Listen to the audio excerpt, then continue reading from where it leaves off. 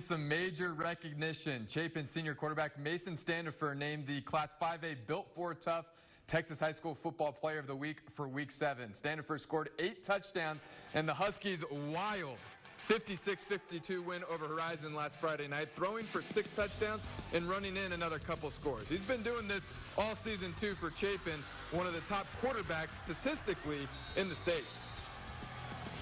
Offense is all over the board with the line up front. Our receivers, we're just clicking every drive. We're going out there scoring. We had like 2 or 3 first play scores.